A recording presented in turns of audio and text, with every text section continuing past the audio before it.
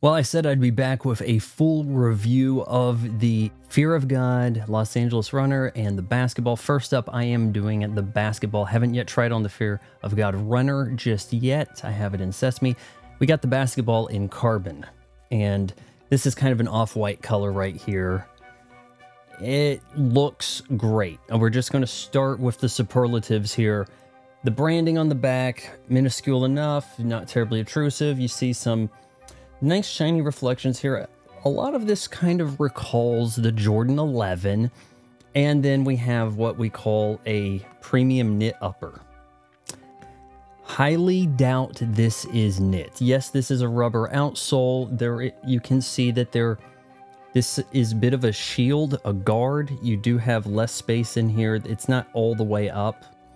And clearly on the other side, you can see maybe a little bit better of an idea of where the footbed actually sits in here with the light strike midsole. It's easy to put on foot. It is. The neoprene right here, it's almost like climbing into a wetsuit, but it's stretchy. There's no need to untie. You can work this out a bit of a ways. You pull here and it kind of gathers. It's an easy shoe to take on and off.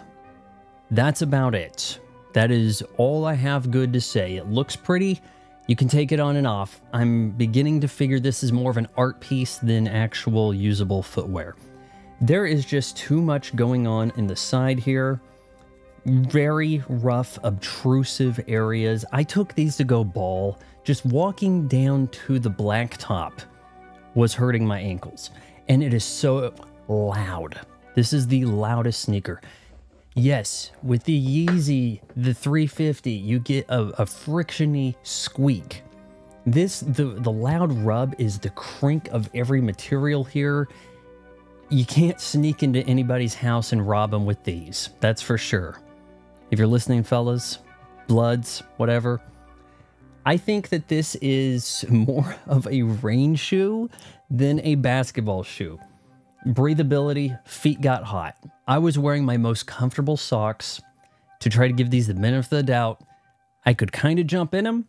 The footbed is not horrific, I'll say that much, but they're tight. Regardless, I went up half a size and too loose back here. Foot's just not really being held stable. This is what happens when a fashion icon designs a basketball shoe that you're not going to see any guys use in NBA.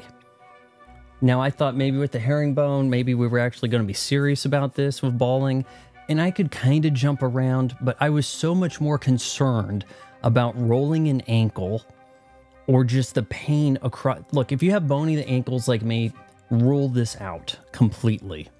Don't even think about it.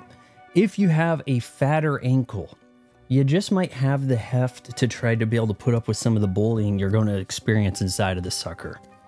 Because this is the most uncomfortable basketball shoe I have yet to try. But it's easier to take on and off than most. So that's what I have to say about the Fear of God basketball. You see this, go running.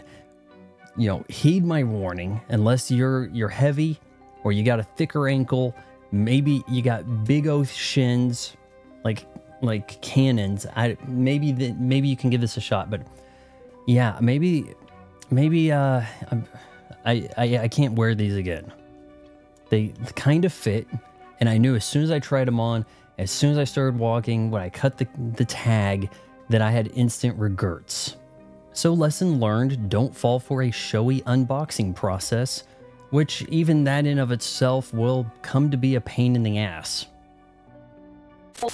If you appreciate a YouTube channel that doesn't just pad out content to get to the 8-minute mark so that it can hammer you with ad breaks, then you should subscribe to my son's channel. You just got done watching it.